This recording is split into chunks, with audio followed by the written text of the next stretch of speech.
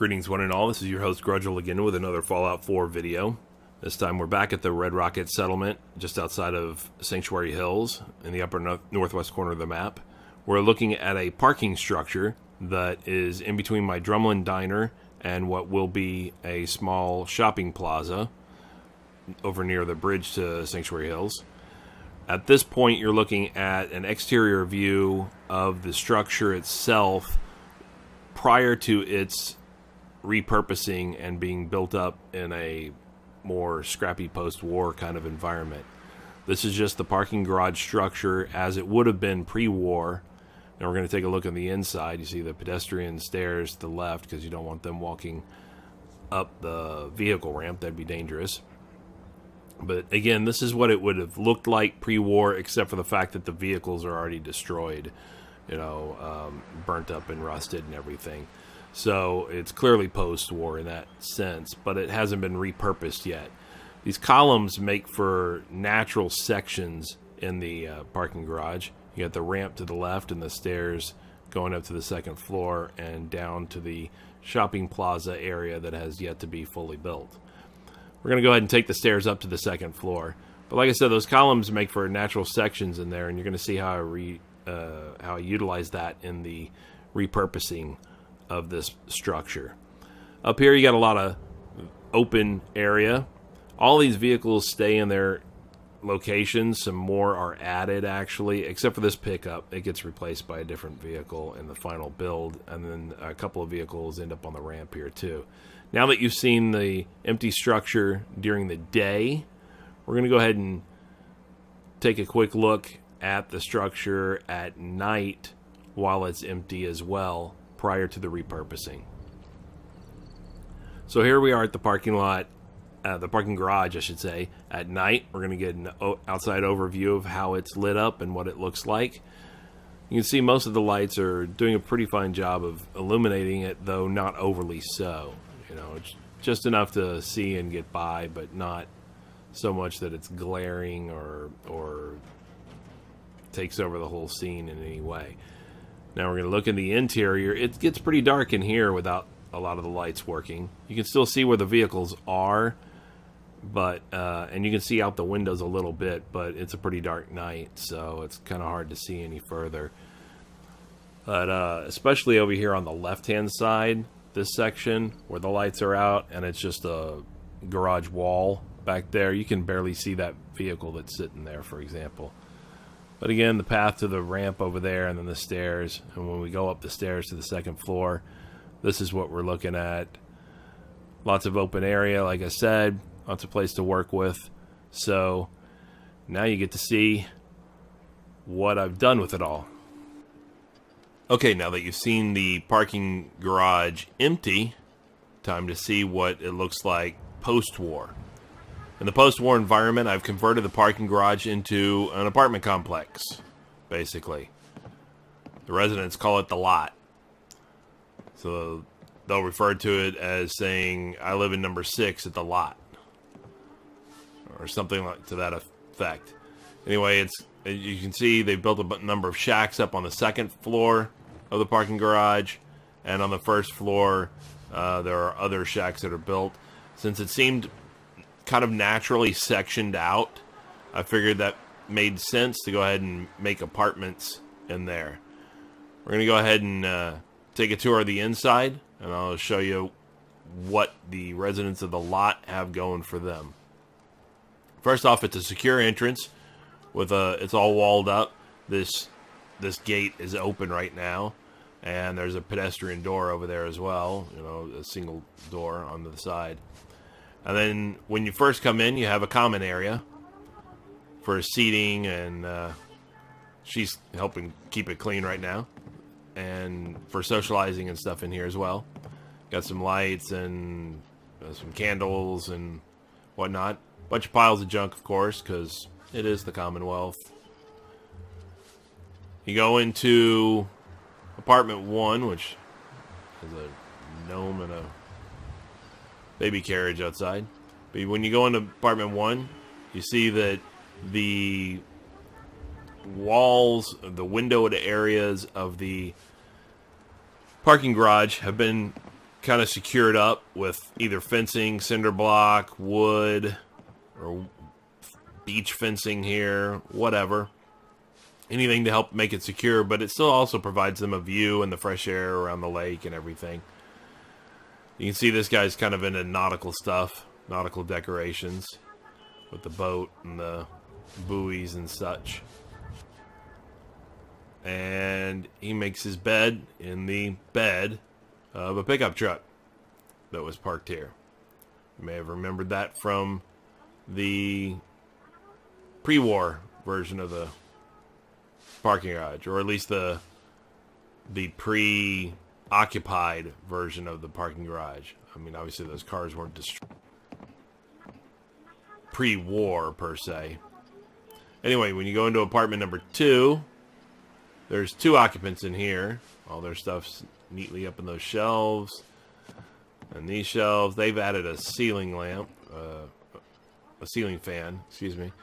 They've got chain link for their window, blocking it up. And their beds, one's on the floor, one's in this old car.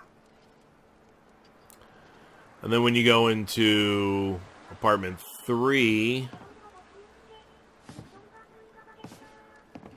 over here,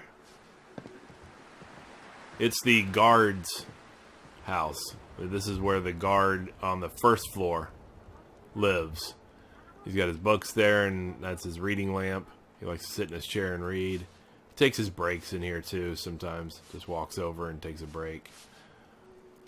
But you can see he made his bed in that car, and a little storage area on the back of it. And then we go into apartment 4. And this is a military type individual as well.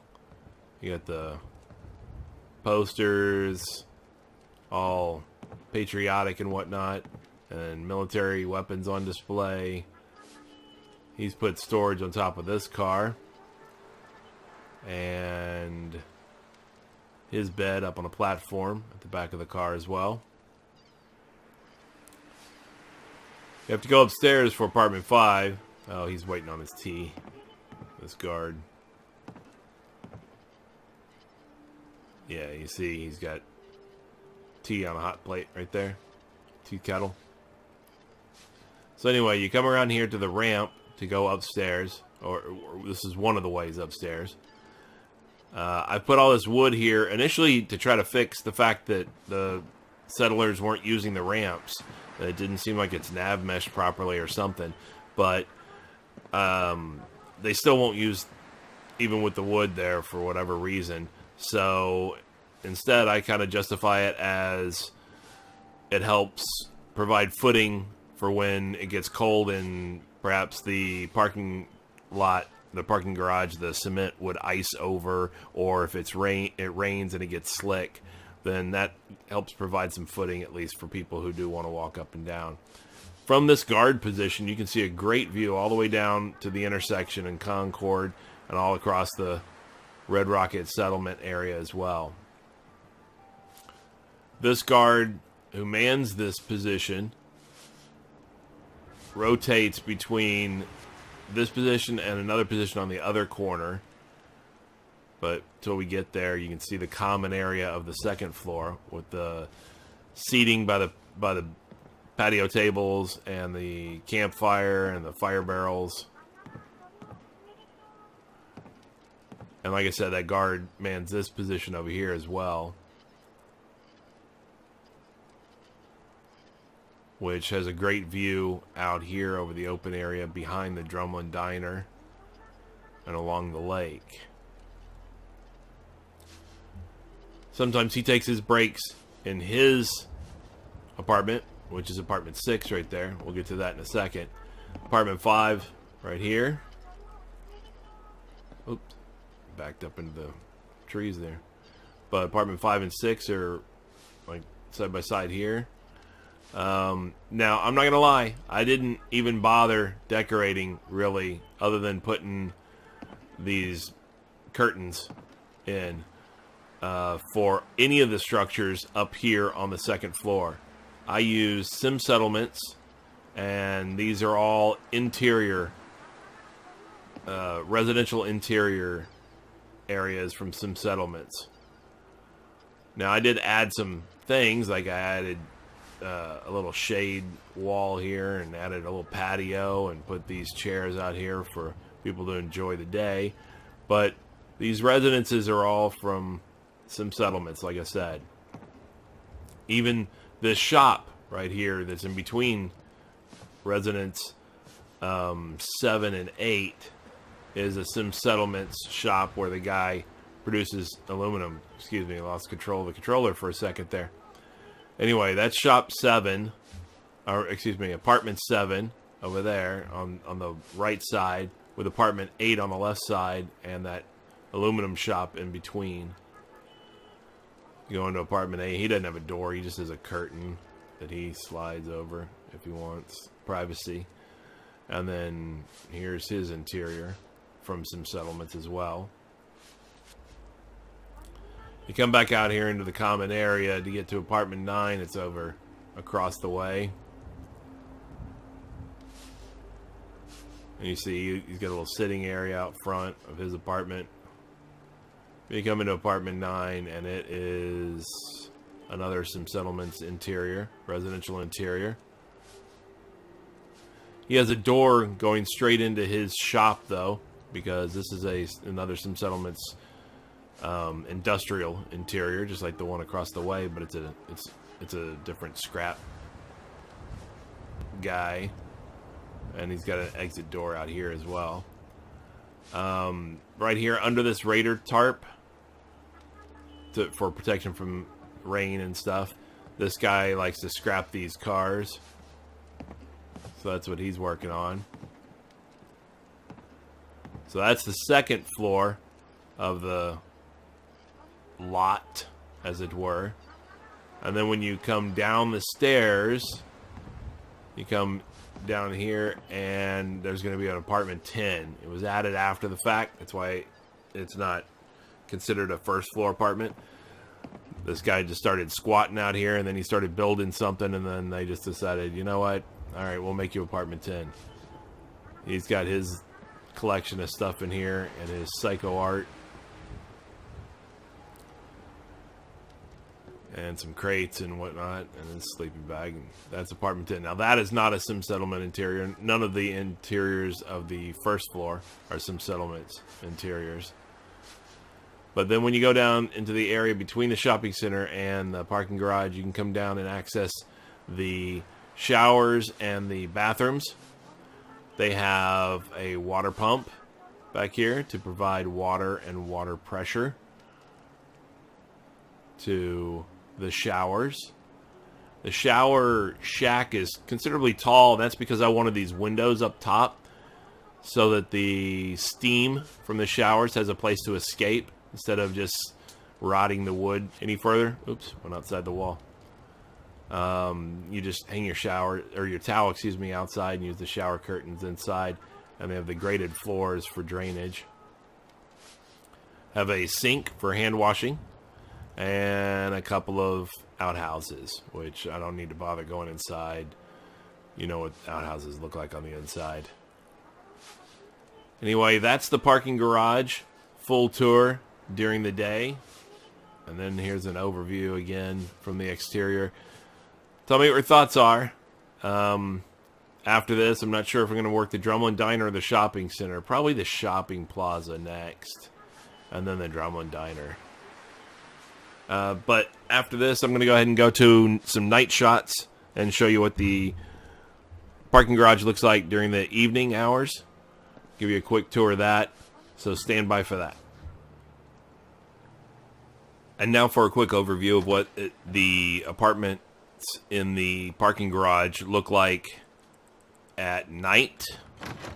First off, here is the outside of the parking garage itself with the entirety of the place visible. As you can see, all the way around. There's plenty still going on. And the parking garage lights are still working on the exterior, at least the ones on the poles. And then when we go inside, we have the common area again, with the seating and the table and everything. The AI doesn't seem to know how to figure out this hallway very well, so there's only so much I can do. But you go into apartment 1, you got somebody in their bed, up on the bed of the truck. So you can see it does work. They will use it. There's apartment 1 for you. And then we go down the hall.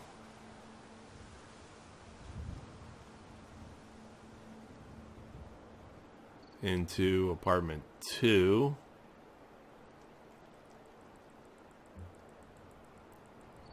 Got somebody in that bed. Somebody in that bed. As long as they can get to the beds. So the trick is having the beds off to the side, you know, like right on the edge of the cars and things like that. Then at least they can use them. Get into apartment 3. This guy's a guard, so you won't see him really going to bed. But he's using his reading light. Sitting there in his reading chair. And then I doubt that apartment 4 is being... I don't know. Maybe. I did just hear the door. Oh, she's right there. She can't seem to figure it out. Maybe things are in the way. I don't know. I'd have to double check. But I think that's her room. I'm not sure. Anyway, you can see how it's all lit up. Maybe she just wants to stay up. She can't get to sleep. I don't know. He's still waiting on that tea. That's crazy. Anyway, we come out here. We've got the guard post that he mans. You can see what it looks like at night. And then when we go up the ramps, this guard's just assuming his position in this corner. See, it's pretty dark down in Concord, but you get a good view of the Red Rocket from up here, like I said. Then out over the darkness behind the drumlin. And then on this level, we've got the common area. It's nicely lit for how dark the night is. And then we have the individual apartments, 5 and 6. Oh, this guy's coming out of 5, I guess.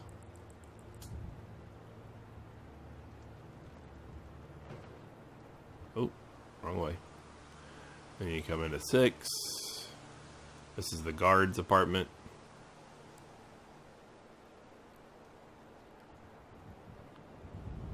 And then you come into 7.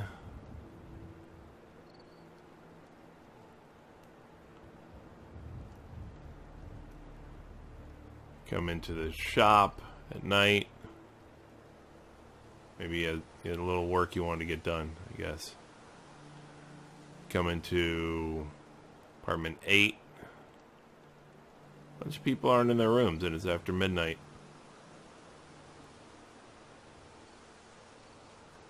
Then you go over here to apartment 9. See, he's in bed. Good for him. Go through his shop. Jesus, I guess she's just getting some night air. Enjoying the view and whatnot. Then if you were to go down these stairs, come into apartment 10.